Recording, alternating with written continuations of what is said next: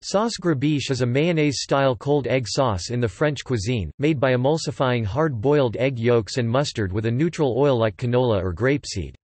The sauce is finished with chopped pickled cucumbers, capers, parsley, chervil and tarragon.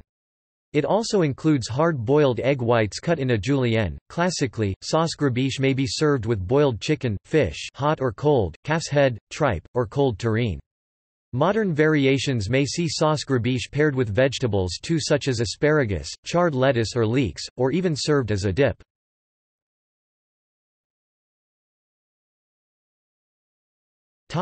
Notes